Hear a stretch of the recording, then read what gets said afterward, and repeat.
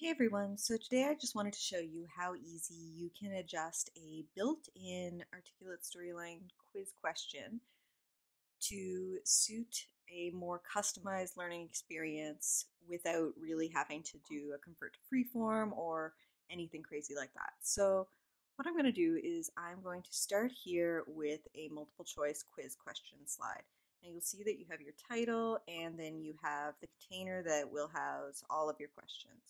So what I'm going to do is I'm first going to pull in this image that I sourced. I believe I found this on Pixabay. And I'm just going to line that up, drag a little bit over. And then this is going to be the backdrop for our question. And I'm just going to use the send to back functionality to send it backwards so that our multiple choice is above it. Now, what I want to do with my title is I'm going to add knowledge check. I'm going to bold it. I'm going to align it to left. And I think I want to pull that over just a little bit. I'm also going to change the color using the eyedropper to maybe this blue of his tie. Perfect. And actually, you know what? I think I want to align it right. And I'll move it up a little bit. Okay. Actually, you know what? I don't even think I want it there. I think I'm going to use the title to create my question. So the question will be, which of the following is not a writing implement?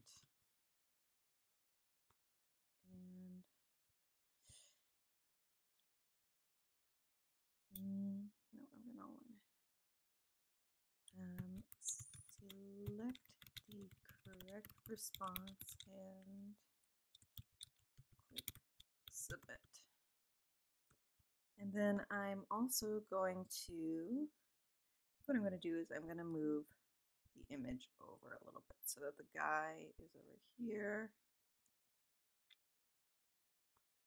And then that way we've got a little bit more room. So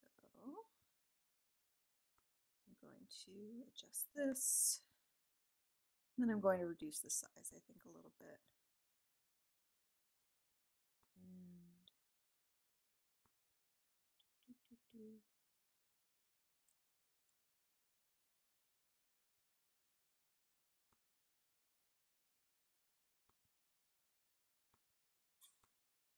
And you know what? I'm actually going to, I think, format this shape to fill, and I might fill it in this brown, make the font white,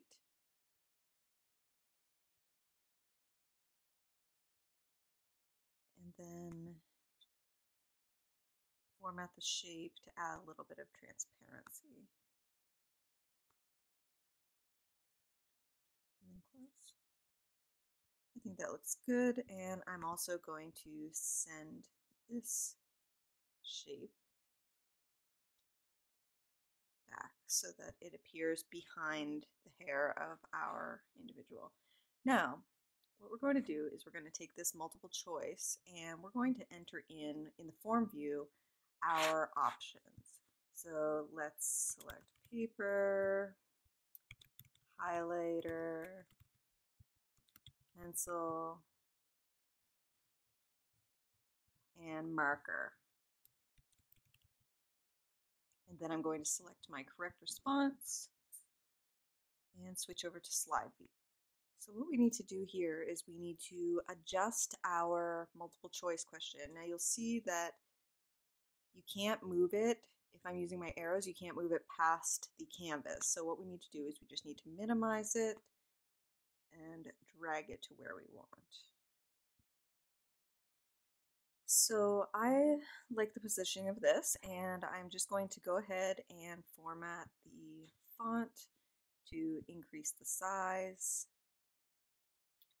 And I'm going to change the color to match that tie color and make it bold.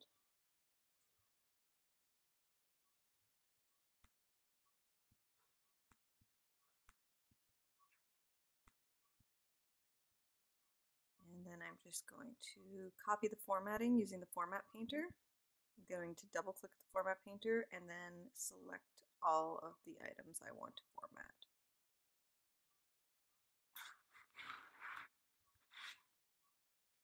And there we have our options. I think I'm going to just bring it down a little bit. So when we preview this,